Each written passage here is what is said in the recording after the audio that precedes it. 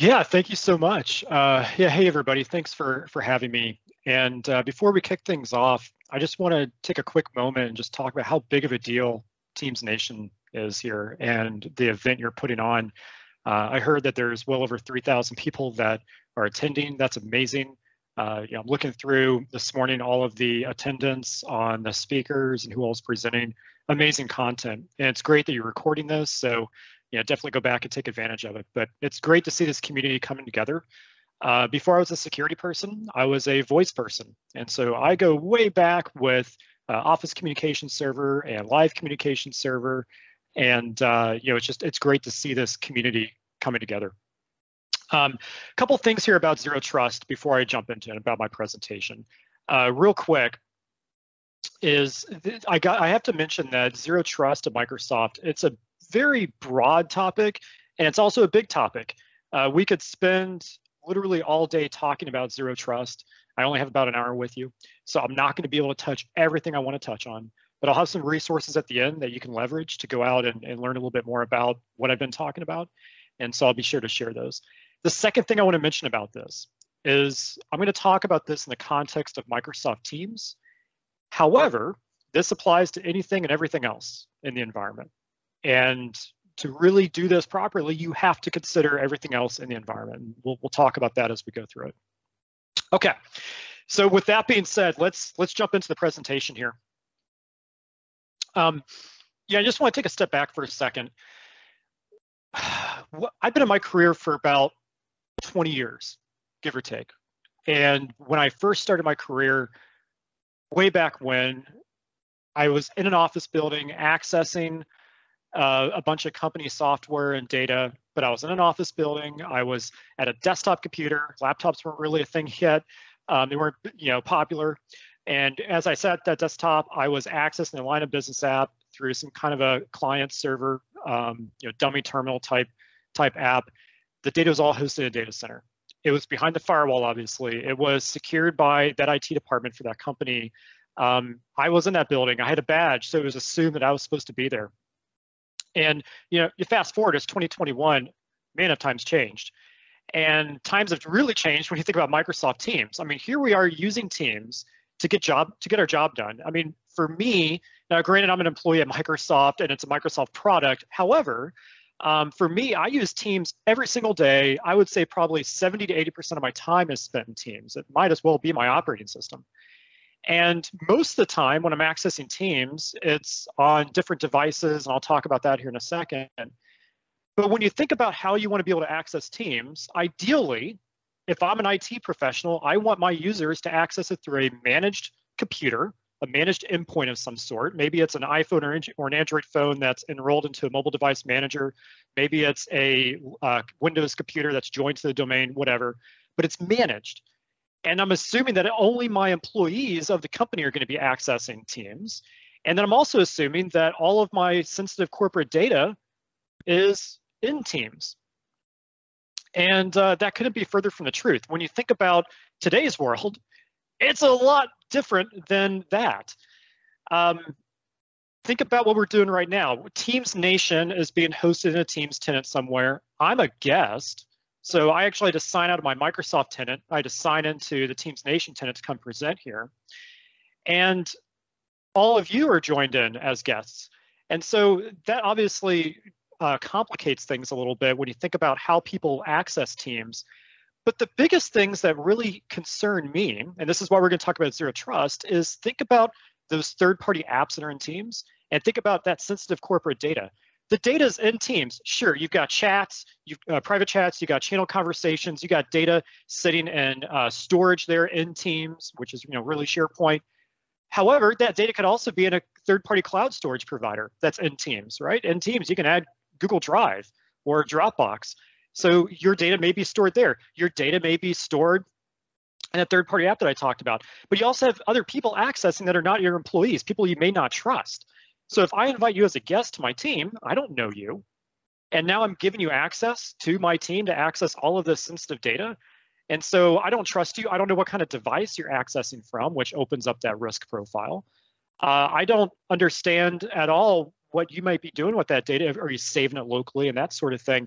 So my point is there's definitely some concerns that IT has when you think about using Microsoft Teams. Amazing product. It can get the job done and man, can it make you more productive?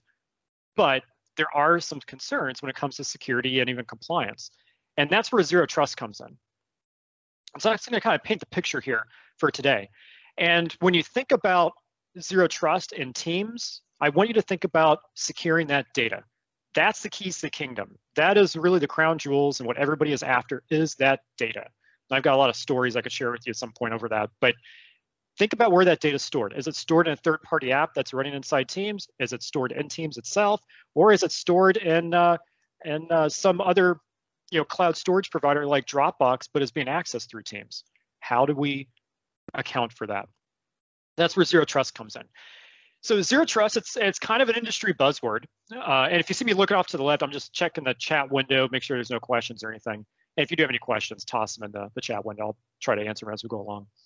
But when you think about Zero Trust, it is kind of an industry buzzword. It's a marketing buzzword, and it means different things to different people. I'm not here to tell you how to think about Zero Trust, and I'm not here to tell you this is what Zero Trust is. What I am here to tell you, though, is when you think about the Microsoft approach to Zero Trust, and you think about how that would apply to Teams, it's never trust, always verify. To quote Ronald Reagan, it's trust but verify. And so how do we go in there and make sure that everybody accessing Teams, whether you're an employee or you're a guest or you're a contractor or a customer, that you're not an imposter, nobody's trying to impersonate you, it's really you. And then how do we make sure that you stay within rails there within that Teams session? That's what we're going to be talking about here. So let's back up a second. Let's talk a little bit about Zero Trust, and let's understand what this is. Before we talk about the definition here around Zero Trust, the idea is security is complex. And look, it's 2021. Times have really changed. If you were to ask me 5 years ago what kind of threats were in the landscape, I would have given you a very different answer than what I would tell you today. And just look what happened, last weekend and what's happening in the news. So security is complex. And when you think about how to secure the modern environment, that's even more complex, right? It's more than just firewalls. It's more than just managing endpoints. There's a lot more to it. And so that's obviously, one of the things here. And then when you think about coming in and trying to secure the network, obviously Teams kind of applies, but it doesn't really apply because it's cloud hosted. But think about all the things that are on your network that maybe a user has access to in addition to having access to Teams. And I'll come back to that point here in just a second. And then the third thing here, and the fourth thing, is around BYOD. I mentioned a second ago that I'm accessing Teams from multiple devices. I mean, I got my iPhone. You guys have seen my videos. I've got my MacBook here. I've got a Surface Hub over here. I've got like 10 different devices that I'm constantly accessing Teams from and trying to get work done. And so some of those devices are corporate owned. Some of them are personal owned. And so how do you manage that risk? That's where Zero Trust comes in. And then the other biggest part to this is making sure that we have security accounted for. So when those users do get phished and when their credentials do get compromised, that we're minimizing that impact in the environment and specifically minimizing the impact with Microsoft Teams. And so that's really the idea here behind Zero Trust. Now, it's important to understand, speaking of those bad guys, it's important to understand that these attacks out there, no matter the attack, is extremely cheap. And here's some data points just to kind of bring that home for you. You can go out and buy a ransomware kit for $66 out on the dark web. That's pretty cheap. Look at that, stolen passwords, less than $1 to go out and buy a stolen password. And so my point to this is if they want in your environment and they want to get access to Teams, they're going to pay almost nothing to be able to do it. It's very cheap for them to do, which means it allows them to scale and do this across multiple organizations at the same time. So just some food for thought. And when we think about Zero Trust is also coming down to this assumed breach mentality. And so we have to assume that these attackers, they're already in the environment. We have to assume that they've been in there. Maybe they stole somebody's password and now they've logged into their mailbox, they're reading their email. Maybe they figure out that they also use Teams, and so now they're starting to log in to Teams as them, monitoring chats and looking at what they're doing in Teams. We have to understand that they're already in there. And if you look at some of the breaches in recent history over the last couple of years and you go out and read the reports, some of them will tell you that the attackers were in the environment for several years and they never even were detected. I mean, that's like me coming to your house and drinking the beverages out of your fridge and sleeping on the couch and listening to all of the private conversations between you and your family. And then when you talk about buying a new home or you talk about making some kind of big financial decision in your life, that's when I perk up and I take action. That's exactly what's happening here. And so as you'll see when I talk about zero trust, it's about putting barriers in place to minimize that. Okay, so zero trust for Microsoft Teams. What does that look like? I threw this graphic in here to give you an idea of how to think about zero trust with Teams. Now, again, this could be applied to many other applications in the environment, not just Teams, but hey, this is Teams Nation. We're here to talk about Teams. So let me walk you through it a little bit, and then we're going to break this down in detail as we go throughout the session. Over on the far left side, you'll see user, identity. Identity is the foundation to zero trust for us at Microsoft. And so when we think about identity, it's more than just your user account. It's what security groups are you a part of? What role do you have? Are you an admin? What kind of admin role do you have? So on and so forth. And then it's also about your location. So where are you logging in from? GeoIP, which matters and doesn't matter, but I'll get to that here in a few minutes. And then also, what kind of privileges do you have? So if I'm an administrator and I'm signing into a line of business application, do I need full admin access, or can I get by with just standard user access? And I'll come back to that and why that matters here in a second with Teams. Session risk. So this is interesting. So when I go to sign into Microsoft Teams, if I'm coming from a known botnet IP address or some kind of an anonymous IP address, or if there's some kind of a impossible travel scenario where I'm logging in from San Diego where I live and the next minute I'm logging in from New York and I can't get there in under a minute, that might be a factor here. When you think about user risk, think about the user's account themselves. Are the credentials up for sale on the dark web? Is that user exhibiting behavior that perhaps they might be compromised? And those are all signals that are coming in through Azure Active Directory, but then also through Microsoft 365 Defender. We'll talk about that coming up here and how that works. So that's coming in to the Zero Trust Engine. The next part is around devices. And so this is interesting. When you think about a user signing in, they could sign in from any device if you don't configure in this policy. Is that a good thing or a bad thing? I'll let you be the judge on that. But when you go to sign in from a device, we're going to look to see, is that device managed? Is it managed? Is it joined to Active Directory on premises? Is it joined to Azure Active Directory? Is it managed by a mobile device management solution, maybe AirWatch or Microsoft Endpoint Manager? Is it trusted? Now, if it's trusted, then what's the next step? Well, what's the compliance status look like on it? And we'll get into that here in a second. What's the risk level of that device? Are there any active threats? And I'll talk about that coming up. Hey, what type of device is it? Is it an iPad versus a Windows machine versus a Mac? Is it managed or unmanaged? I might want to offer up different experiences based on the type of device and the version of OS. That's another important point. Being an iPhone user, there's probably been 2 or 3 software updates that have come out in the last month or two that are security hotfixes. That might be part of my requirements here to say, look, I don't want you accessing Teams on your iPhone unless the OS version is up to date and actually patched. That could be part of it. And then encryption status, is the device encrypted as well? We'll get into all that here in a second. That's all doable through Microsoft Defender for Endpoint, and then Microsoft Endpoint Manager, of course, and then we can also tie in with third-party MDMs. On the other side of this is Microsoft Information Protection. Don't worry about that yet. We'll jump into it. And then Microsoft Cloud App Security. That helps me provide some additional things for Teams. And it's not just around Teams, but I'm also concerned about those apps running in Teams. So if you're accessing, DocuSign or some kind of an app running in Teams, I want to make sure that we're securing that experience as well. Because again, data could spill over to that. You could have data coming from that app back into Teams. You want to make sure you're managing that. Now, down at the bottom, you'll see Sentinel. I believe there's a session here at Teams Nation for Teams and Sentinel, so you're going to want to check that out. I'm not going to go too deep into that today. But what Sentinel is going to do is bring together all the signals from all of this into a single dashboard.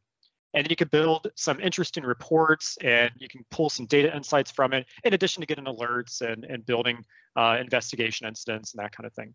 But the Zero Trust solution for Microsoft Teams looks like this. Now, all of those factors are being fed into this middle circle here, security compliance policy engine. It's really Azure Active Directory, and I'll talk about that coming up. Okay, so let's keep going here. And let's start digging into identity a little bit. I mentioned that's the foundation for all of this. So where do you start? Well, we have to start with, how do you access Teams? Are you signing into Teams with a different credential than when you used to sign in with your standard work computer?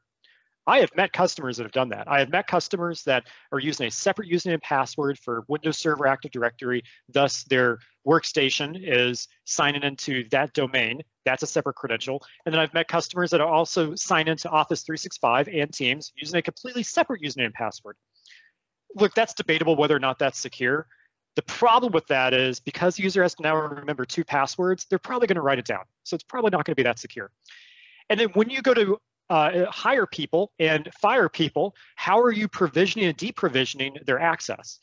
And so if I were to paint it done for you and show you what a complete picture would look like for this, starting that HR system, when you provision that employee's account and provision their kind of profile as an employee, that would flow into either Windows Server Active Directory or Azure Active Directory. And through the beauty of Azure AD Connect, we will synchronize that up to Azure AD, and then from there we'll provision single sign-on onto Microsoft Teams. That's ideal, and I'll talk about why you want to do that here in a second. But the other part of this is, think about those Teams apps. All right, think about those apps that are running inside Teams. When I go to add it to Teams, it requires me to sign in with credentials for that app, right? Well, when I go to sign into that app, I want to make sure that I'm using the same Azure Active Directory credentials that I am for Teams and Office 365, and maybe even my workstation. I'm using those same credentials also for those third-party SaaS apps. And that's going to allow me to have a security blanket wrapped around those apps and around Teams. That's really step one, is provisioning single sign-on for not only Teams, but really those apps running in Teams. I'm just checking the chat window here. Okay, yeah, good point about the keynotes. Yeah, and please feel free to toss questions in the IM window. So that's really step one. I can't help you with Zero Trust unless we get single sign-on set up for those SaaS apps and running in Teams and Microsoft Teams itself, and making sure that all of this plumbing is in place, best practices are being met, so on and so forth. And there's reasons why you want to do this. One of the reasons is so you can employ strong authentication. It's kind of interesting. Microsoft published a blog. It might have been almost 2 years now. Maybe some of you might remember. Toss in the chat window if you do. But we published a blog. One of our vice presidents of identity, a guy named Alex, he published a blog about, if you look at all of the identity-based attacks out there that have been in the news and you read the reports, 99.9% of them could have been stopped if multi-factor authentication was deployed. Now that's pretty incredible. And in my personal life, I'm sure a lot of you do as well, when I use my bank, I'm using multi-factor authentication. When I access social media, I've got multi-factor authentication set up. So my personal life, I'm doing the best I can to secure it. Why not let my work life follow? So when I go to access my corporate data for my job, I should absolutely be accessing that with strong authentication, multi-factor authentication. And when you think about the data that's being stored in Teams, just take a step back with me for a second. When Teams first launched, even when it was in public preview, what was it, back 2017, 2018, where we had chats going, we had channel conversations, but as Teams grew and grew and grew, people started realizing this is the operating system for my work life. I'm going to store data here. I'm going to put all of our files in here. We're going to collaborate on it. We're going to co-author. It's going to be great. All of our chats are happening here. All of our meetings are happening here. So any attachment for the meeting is being uploaded to Teams. All of a sudden now Teams becomes this mission critical app that's storing a bunch of sensitive data. You need to make sure you secure access to it. A username and password is not going to cut it. And I could talk all day long about why passwords are bad, but when you think about strong authentication, I want you to picture what's on this slide. So when I go to access Teams, and really any other app in the environment, I should be using MFA. Now, what is MFA? It could be a push notification on the Authenticator app on your mobile phone. Sure, that's certainly part of it.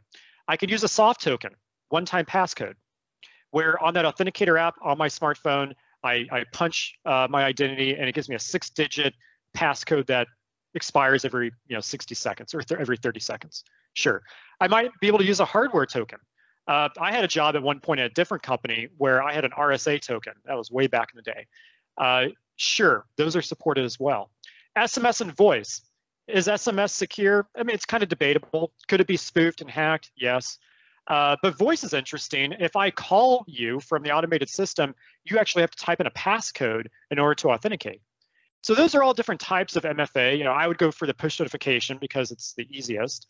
But there's also adoption and change management you have to worry about. But when you think about going passwordless, this is a whole other factor to this. Now, granted, I'm a Microsoft employee. I'm using Microsoft technology. I'm sure a lot of you are using Microsoft technology too. But when I log in every day from my workstation, I've got a FIDO2 security key. In fact, here it is. It's a little UB key. It might be hard to see there in the camera. It's kind of blurry, but it's a little USB key that has my identity on it. And so when I plug this into my computer in the morning, it's going to ask me for a passcode. I type in the passcode, and with the certificates and everything on that key, it authenticates me. That's two-factor, something I have, or something I know rather, and then something I have. That's what I do. Now, I also have the choice of using Windows Hello. This is pretty awesome. Most modern computers, I'm going to say most modern laptops, that is, will have either a fingerprint reader or they'll have some kind of a Windows Hello camera built in. And you could buy third-party cameras and biometrics on the market as well. But when you enroll into Windows Hello, it's basically kind of like this YubiKey. It's taken a certificate, it stores it on a trusted protection module chip that we call it on the motherboard, and then it also uses your face or your fingerprint to authenticate you. So that's multi-factor authentication. And I'll talk about why Windows Hello is awesome here in a second. But obviously there's the Microsoft Authenticator app and there's some other things. But by going passwordless, there's no password to remember. And that was really my point to that rant. And so when I think about how I use this every day, I've got my little YubiKey. Now I have my own 8-digit passcode to unlock the YubiKey that I use. That's optional. You don't have to have it. I'm a security guy. But when I go to sign in, I don't have to know my password, which means there's no password to phish. So if you send me a phishing email and you're expecting me to type my password into some kind of a web form because you want to steal it, there's no password. So when you think about going passwordless, there's benefits there. And again, taking this back to Teams, how you access Teams really matters because of the sensitive data that's being stored in it. So when you if you're a consultant watching this and you're from a Microsoft partner, think about how do you help your clients be successful with that? Obviously, it's a journey. If you're a customer watching this, how do you pilot this in the environment to make sure that you do what's needed and meet the certain requirements that you have to be able to roll it out? It's a journey, right? But you have to start, and there's many different options here to start with MFA. I'm looking at the chat window here. How many banks still only offer a short PIN or SMSs or only MFA? Yeah, far too many. I totally agree, Richard. Luckily, my bank offers MFA through a one-time passcode. They have an app that you install. But there's some other places that I've worked with that it's just SMS, and there's a lot of places that don't even have MFA. So the world's coming around, but we still have a long ways to go. Okay, so why does all this matter? Well, single sign-on is a big deal. If I'm using something like Windows Hello, and I sign in with my face every day on my Surface or my Dell laptop or HP or whatever I'm running, and I sign in with my face or my fingerprint, I'm not typing a password. So obviously that's nice, right? It just logs me right in. And then once I get logged into Windows, I can launch Teams and I will never get prompted for a password. I can launch my line of business app as long as the plumbing is in place, and I never get prompted for a password. That's the beauty of single sign-on through Azure Active Directory. Or if I'm using my YubiKey, I authenticate using this. Once I'm in Windows, I never, ever get prompted for username and password, ever. Because single sign-on is kicking in for all those applications. Teams is no different. Now think about these apps that are running in Teams. Here I have a little screenshot of the apps. Well, if I go through and I configure single sign-on for Jira, or Zoho, or Workstreams.ai, or even Service Desk here, or any of these apps, Poly, whatever it may be, If I set up single sign-on, when I sign into my Windows device through Windows Hello, or hey, it could be a Mac as well, those support YubiKeys. When I sign in using that strong authentication, if single sign-on is set up appropriately, then when I launch Teams, I will not get prompted for a password. And then when I launch these different apps and I go to use them, I won't be asked to sign in either. That's obviously a huge benefit.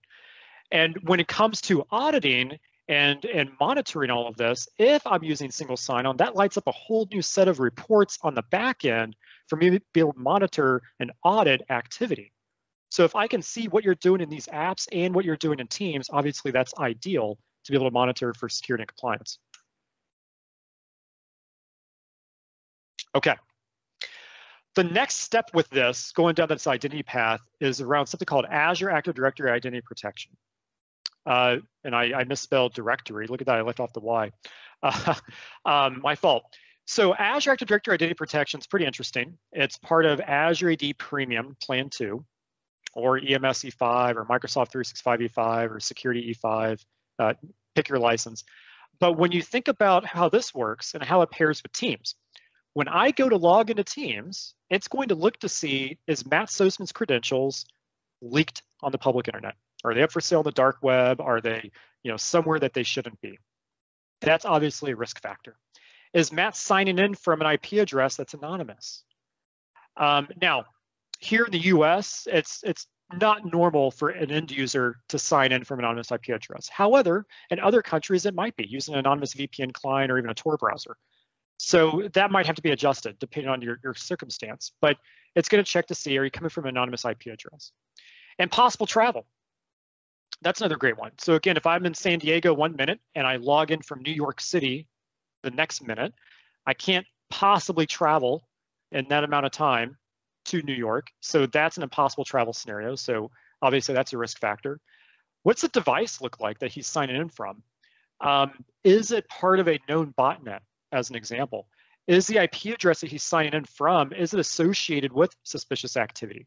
And there's a lot more to this conversation I could share about how that works, but we'll save that for another session. But again, we're looking for these different risk factors. And then one of my favorites here is this is building a profile on every user in the environment. And so it's monitoring to see where they log in from normally. So hey, I live in San Diego, and fortunately or unfortunately, because of the pandemic, I haven't traveled anywhere in the last year other than just around town. So if I all of a sudden log in from Los Angeles, or even if I go up to Redmond and I log in from Redmond, because I don't normally log in from those locations, it's going to show up as a risk factor because it's unfamiliar for Matt. So all of these factors come together to help make a decision on whether or not we're going to allow you to access Teams. And I'll talk about how that comes together here as we go along. Okay, so that's identity. We could talk a lot more about it, but let's move into devices here.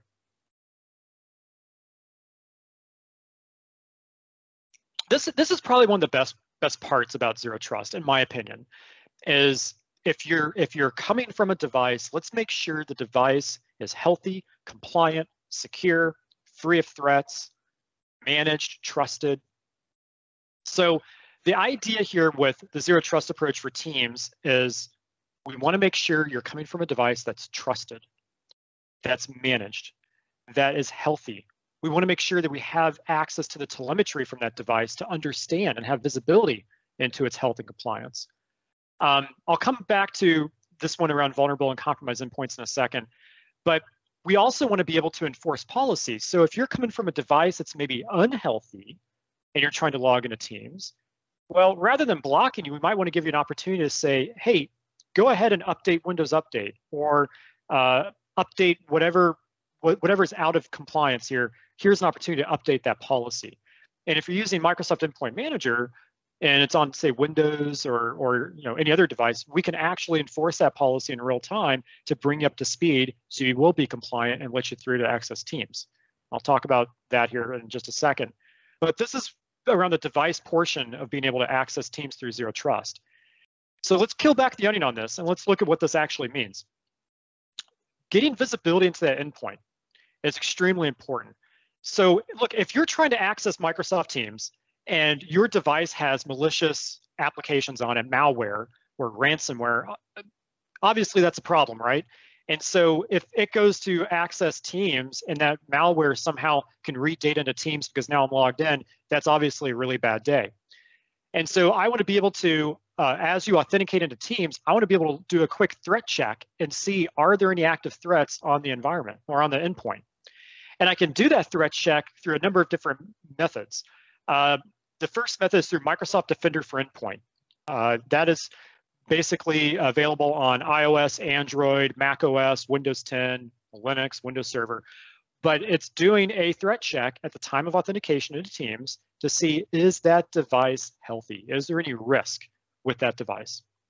Now, if I'm coming from some other types of devices, there are some industry partners out there that we work with that can also supply that same capability as Defender for Endpoint. So it's, we'll meet you where you're at. So if you're running something like Zimperium rather, or you're running Checkpoint, then obviously that can integrate here into Microsoft Endpoint Manager to provide that threat check.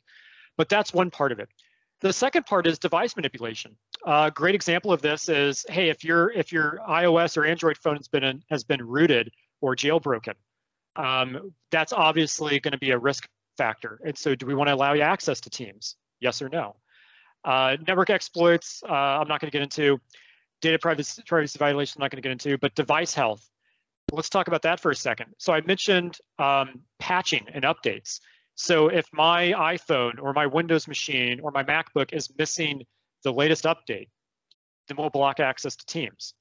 If my device doesn't have specific features enabled, like maybe antivirus is turned off, or the firewall feature is turned off, or disk encryption is turned off, then you're not going to be compliant. We're not going to allow you access to Teams. I talked about OS version before. Email profile I'm not going to get into because that's kind of out of scope here for Teams. But there's all these different signals that Microsoft Endpoint Manager is going to look at to decide whether or not you're going to be accessing Teams. And this is all part of Zero Trust. And so bringing this back, if you think about how myself as a Microsoft employee, how I access my line of business apps, including Teams, I have to be on a device that is managed and trusted, and that device must be compliant with all of these different things in order for me to access Teams just in my day job. And so again, thinking about Teams and how important it is to the business and how much data is sensitive that's being stored in Teams, you probably want to understand what device they're coming from and put blocks in place if it's on a device that is not healthy and not compliant and maybe not trusted. Now I'll leave that up to you on how you want to do that in your environment, but that is a consideration here when you think about Zero Trust. Here's kind of a generic slide. I'll explain what's happening here, but let's pretend for a moment that, whoops, let me back up. Let's pretend for a moment that a user somehow gets malware installed on their device. Maybe they open up a attachment from their personal email and that installs malware. Maybe they insert a USB stick and that installs malware on the device. Regardless, there's ransomware or malware or some kind of threat active on the device. Well, Microsoft Defender for Endpoint will actually see that, and it's going to write to the Microsoft Security Graph saying, hey, this device has a risk associated with it. And at that point, conditional access kicks in and it denies access. Now, it denies access until Defender for Endpoint can go through and clean that malware, and then it will allow you to have access to Teams or Office 365 or whatever the app is. And so that's just a very basic example of how this device threat thing comes together. It's basically using Microsoft Defender for Endpoint. And I wish I had all day with you because there's so much more I want to tell you about this. But again, it's key because if I'm accessing Teams from a device that has malware or ransomware on it, that could obviously not be ideal. So we want to make sure we're protecting that device. And this is cool because it will actually block access to Teams. It'll block access to everything if you wanted to. So if I try to launch my email or I try to launch Teams or I go into OneDrive, or heck, if I pull up Dropbox, it will actually block all of those applications because there's some kind of an active threat on that device. And that's just through the intelligence here of Zero Trust. Here's a slide that kind of shows you a little bit about that. So again, if there's an active threat, it's going to understand that. It's going to write it back to our graph. And then for all those different apps I try to access, it's going to restrict the access. And then once Defender for Endpoint goes through and cleans those devices, then it will restore access and life will be back to normal. And that's all automatic. So again, when we think about Teams, that's really important. Check the chat window. I don't see any questions, so we'll keep moving forward here. Okay, one of my favorite topics when it comes to mobile devices, iPhones, Android phones, iPads, Android tablets, it's something called Mobile Application Management, MAM. Now, if you go into the product, Microsoft Endpoint Manager, you will see it referred to as app protection policies as well. This is really awesome. So let's pretend for a moment I have a personal phone. And maybe for privacy reasons, I do not want my company to manage this device. I'm not going to enroll it, right? I just don't want them to see what I'm doing on that device. It's personal. That's okay, because if I want to install the Teams app on that device, we can manage the Teams app and only the Teams app. The rest of the data on that device, we cannot touch. We can't touch any of the other apps. It's just that Teams app. And that's through this app protection policy capability. So when I go to access Teams, there's all sorts of different things I can do here. So for example, when I go to access Teams on that personal device, I can require a passcode. Hey, it's a personal device. Your kids might pick it up. It might get lost or stolen. So I'm going to set a passcode or a PIN for you to access the Teams app. And you can set timeout values, and there's all sorts of configuration you could do here.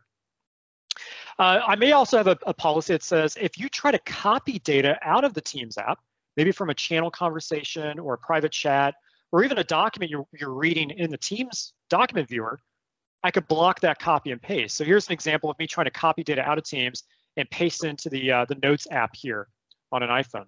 That gets blocked. And then if I try to open some kind of a file in Teams, and maybe I want to save it locally on that device, hey, it's a personal device.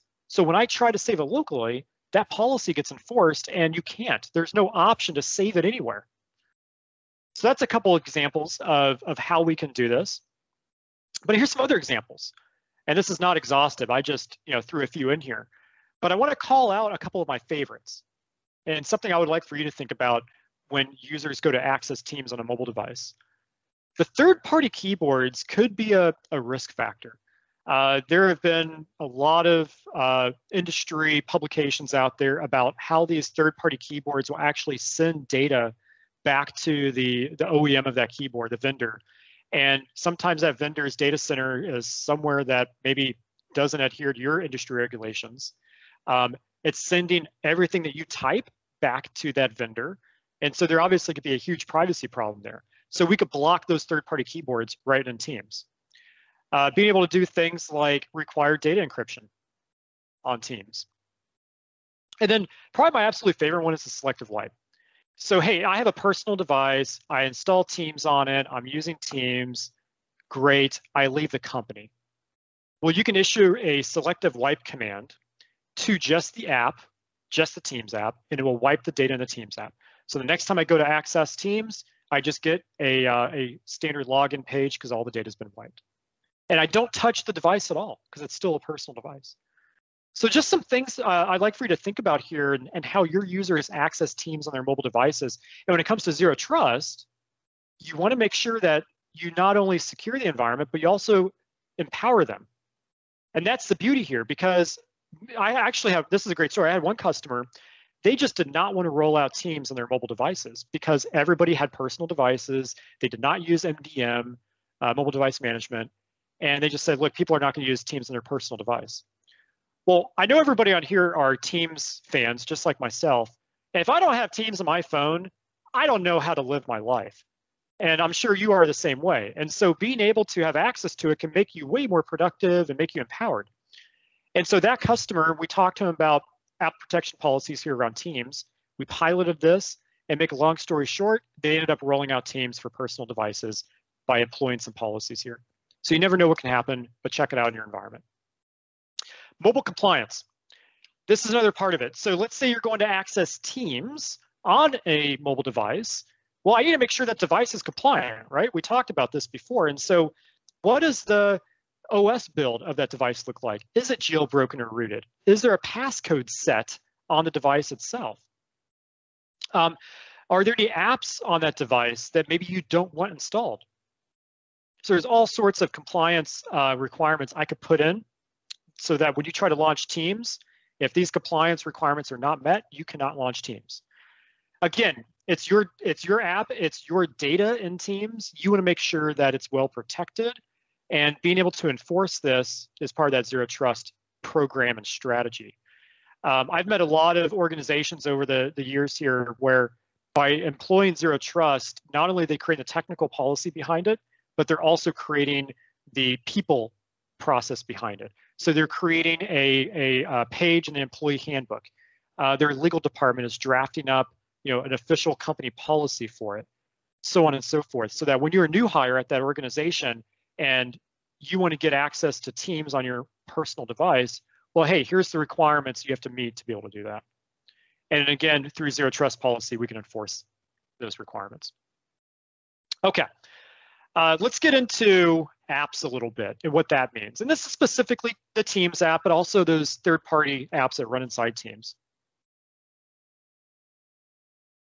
A couple things here I want to talk about. The first one is being able to discover those third-party apps and Teams, how they're being used, and then from there assess whether or not you want to allow people, those users, to use those apps and Teams or block them. Now you're telling me, well, Matt, I can just go into the Teams admin console and block all third-party apps. Yeah, you can, and that's the easy button, right? But you might have a bad day doing that because your end users, they want to be empowered. They want to be productive. They want to have access to these third-party apps. And I don't blame them because there's some amazing apps that can really help you in your day job.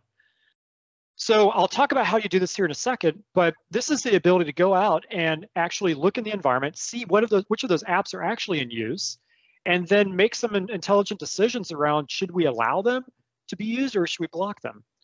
So that's certainly a part of it. And assessing the risk levels of those apps.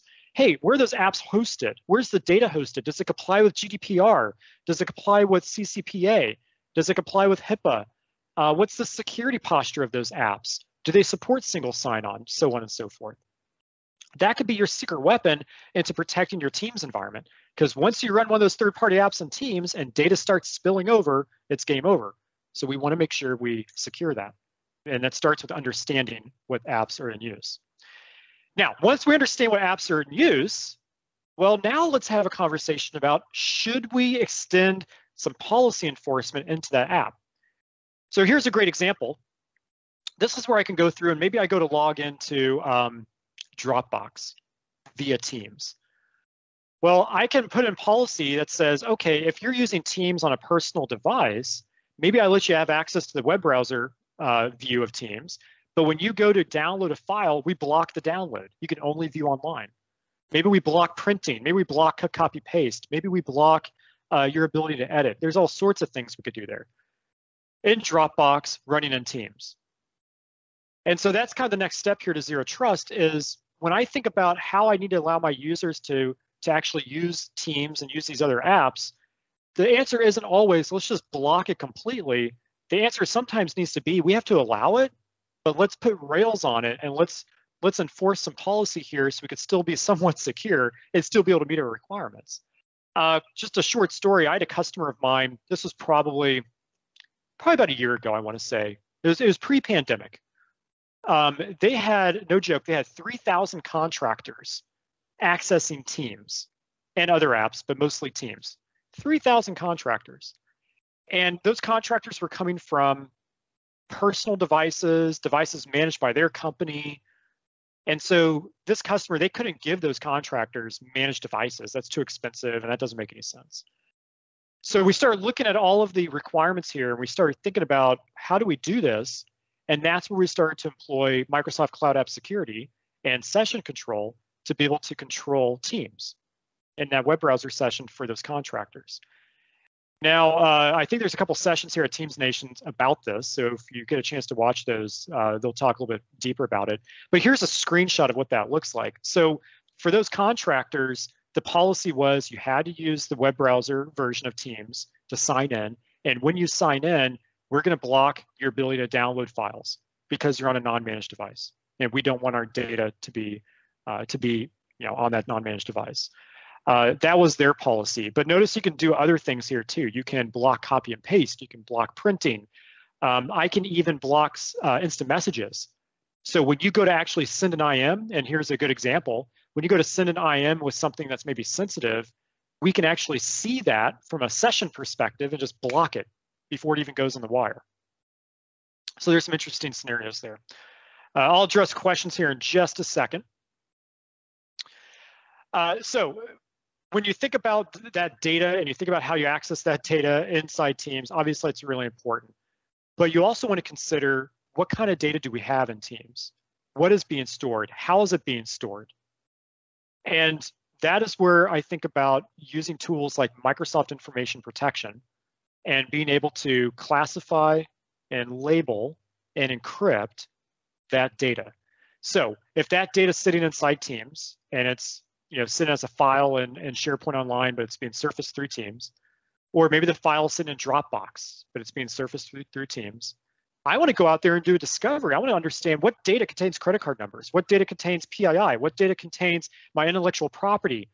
I want to go out there and discover all that data across those cloud storage apps, but also across Teams, and then put a label on it.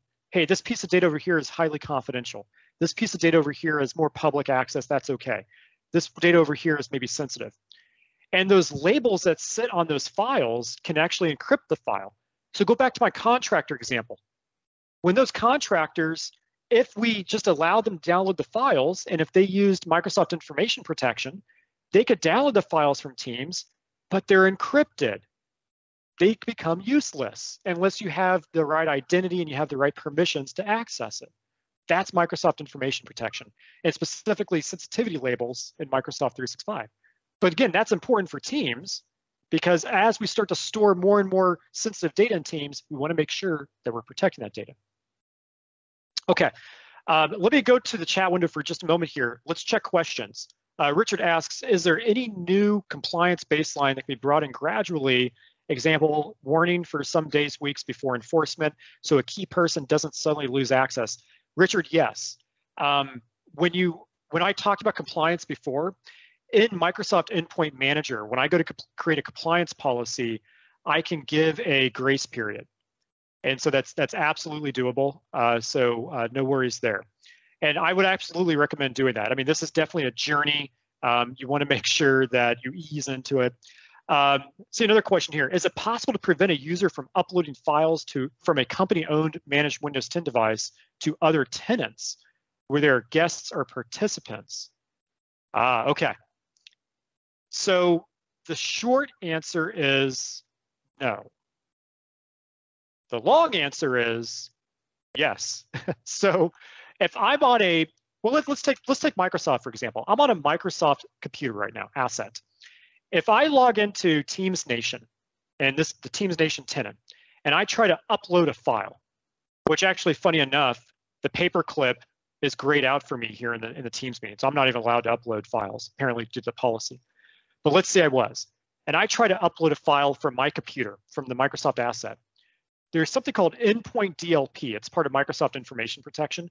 Endpoint DLP can actually see that behavior, and because that is a non-approved tenant, it will actually stop you from uploading it. That's one example. Second example is going back to what I show here on the slide. If I have my data labeled and encrypted, if I do go to upload it, it's encrypted. It really is unusable. So that's kind of shifting the mindset a little bit from, I don't want to just prevent data from leaving. I'm going to allow data to leave because that's what users want. And that's the reality. They're going to share it wherever they want. But I'm going to encrypt it no matter where it goes. And that travels in the metadata of that file. And as you open the file, it phones home to Azure and it checks policy. And there's a lot more to talk about that. But that would be my second method of doing it. First method is endpoint DLP. Third method is, if you want to go down that DLP route, obviously Office 365 DLP as well. But really, endpoint DLP will stop me from uploading from that managed device to something that's maybe non-managed. So great question. Okay, have a few more things to talk about before we wrap up. As you can see, there's so much to talk about. When you think about those apps that run inside Teams, and you think about the apps that a product like Microsoft Cloud App Security can help protect here. I want you to think about, obviously, Teams, but think about Salesforce. If you're running Salesforce inside Teams, we need to make sure that we have a level of protection on it. Single sign-on is set up. We're searching for data across Salesforce. We're encrypting that data. We're using policy to prevent data from Salesforce from being downloaded or leaked. Same thing with Box, same thing with G Suite, those and Dropbox, those three run inside Teams. You can even access WebEx and DocuSign and Jira inside Teams and Zendesk. And I think even Adobe and Zoom have connectors there. So think about how to use Microsoft Cloud App Security to protect these apps that run inside Teams, and that will help you fill out that zero trust journey. And I know there's some sessions here at Teams Nation about MCAS and using it to protect Teams. So you're definitely going to want to check that out. Okay, protecting sensitive data. I've already kind of talked about this, so I'm going to skip over that. I'm going to skip over this slide. I'll give you all access to these slides so you can download it later. What I do want to land on is this. And so when you approach the data side of this, you do want to kind of understand what is it that you're dealing with. And chances are there's going to be different types of data where you're going to have different types of policy. And so you want to make sure you understand that. So some data you might encrypt. So some data that's in Teams, you might want to encrypt it. Other data you might not want to because it has to travel inside and outside. You may want to block sharing of that data. You may want to block upload and download of that data, especially download. I'm actually seeing a lot of customers starting to employ policies to block uploads if there's malware. So if you're trying to upload some kind of a malicious file to Teams, through policy, I can block that upload. One of my favorites here is adding visual markings. I once met a customer, this was a couple of years ago actually. They didn't encrypt these files that they stored in Teams. All they did was they applied visual markings. Just think of like a watermark, confidential, draft, top secret, whatever it may be, just to remind the user that, hey, this document is sensitive, but they didn't necessarily have any encryption policy on it. That was just how they wanted to do things. And then most importantly is control access. I'm not going to go into all of the new controls around channels and how you can do private channels and permissions, but that's definitely a consideration. But I'm not as much worried about that as I am about the data itself. Think about that file. How do I control access to that Word document living in Teams or living in Dropbox that's running through Teams? That's really what you want to be concerned about. And that's where products like Microsoft Information Protection come into play.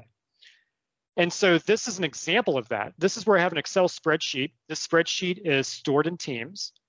And through this policy, I can go out and discover that the spreadsheet has some sensitive data in it. In this case, it's got some credit card numbers. We automatically applied a label of confidential to it, which means it's now encrypted. And because it's encrypted and because it's now labeled, when that user goes to share it outside of Teams, or they go to download it, or they go to do something with it, my policy could just block it altogether. Or it could allow, depending on my requirements. But again, understanding your data and deploying that policy is the first step. And you can even put this in read-only mode and audit-only mode as well. Okay, checking the chat window, no questions. So let's bring it all together. Now there's a session at Teams Nation here where they go deeper into conditional access. But conditional access, it's part of Azure Active Directory. It's really the heart and soul of the zero trust approach here and everything I've been talking about. So you want to stitch all of this together. I've been talking about identity. I told you a lot about how to think about identity with this in Microsoft Teams. We talked about devices and making sure that they're free of threats and making sure that they're trusted and compliant and have all the right policy on it. We talked about locations a little bit. Not really appropriate for Teams here, so I'm not going to get into client apps and auth method, although that is applicable for other things. We talked about risk. So what's happening here in the middle? So as I go to sign into Teams from maybe a trusted and compliant device and with my identity, well, it's going to check to see, hey, are you logging in from a known botnet? Are you logging in with leaked credentials? Are you logging in from an infected device? It will give me a risk score. And then from there, I have a set of controls that I can employ to say, allow Matt access to Teams, don't allow him access to Teams, or maybe limit his access to Teams. And not just to Teams, but all those apps that are running inside Teams. It'd be pretty awesome if any of you want to count how many times Teams was said throughout every session today. I bet it was a lot. So this is how you stitch together with conditional access. And again, this makes up the entire zero trust picture here. Okay, so where do you go from here? Again, I could spend all day about this. There's so much to talk about. What I want you to do is just take a screenshot of this, write it down, put it in your OneNote, aka.ms/zerotrust. When you go to that website, there's a lot of information here about how to build out a zero trust business plan, do an assessment on your own environment, all the resources you need to deploy these things I've been talking about, and also help you understand, are you ready for zero trust? So it's a great website, it's a great resource. This is not done overnight. This is definitely a journey. For me, where I would start is just start with identity. Do we have multi-factor authentication deployed? Do we have identity protection deployed? If we're still running Windows Server Active Directory, do we have Defender for Identity monitoring Windows Server Active Directory for threats? Because those threats could come over to Teams. Are we using Azure Active Directory Connect to sync between Azure AD and on-prem AD? Is that optimized? Single sign-on, we talked about single sign-on. So I would start with identity and let that be your starting point, and then ease into device management we talked about, and session controls with MCAS, and protecting your data with Microsoft Information Protection. And the reason why is all of those products require a strong identity foundation in order to be able to deploy them and be successful. Okay. Wow, we have 5 minutes left. So hopefully you got some value out of this and you got inspired here a little bit around Are the Possible. Couple things I want you to walk away with is obviously that website. I also want you to go out and rate this. I enjoy doing these for the community, and as you can see with I'm very enthusiastic. I really enjoy this. So I do want to hear your feedback. If there's something I missed in the presentation, let me know. If there's something I can do better for next time, let me know so we can do better for next time. But just give me a rating, and please just go ahead and give me some feedback. Also, let the Teams Nation organizers know your feedback as well here, and not only with my session, but hey, how the day is going. The last thing I'll mention, and I'm going to let you all drop, is keep up the good work. Keep up going out there and deploying teams in your environments, managing teams, but also keep up the good work around security. It's really hard to get anything done unless it's secure and compliant. And so just keep that in the back of your mind, and by all means, if you have questions, if you have issues, there's a wealth of information out there, and there's all sorts of people here on this call that can help you through it.